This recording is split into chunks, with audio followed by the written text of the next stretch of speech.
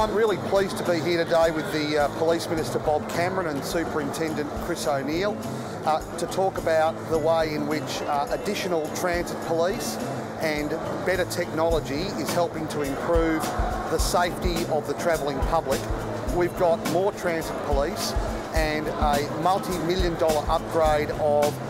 3,000 CCTV cameras to provide the Department and Victoria Police with better quality, higher resolution CCTV images that allow Victoria Police in the majority of circumstances to identify offenders and to enable them to use that footage in prosecutions. That is a very important development for the safety of the travelling public, this much better technology, remote surveillance of the system, and in addition to that, 20 premium stations with an extra 100 staff. That's an $84 million project by the government in the state budget to ensure more security,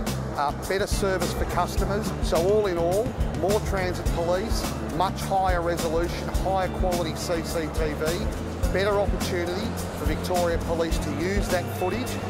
to prosecute and identify offenders, along with more station staff, more host stations, more premium stations, is a great outcome for the security of the travelling public. Can I just say that as part of our increase in police, there has been 50 additional transit police, and at the moment there's more than 240, and by June that'll be finalised with 250.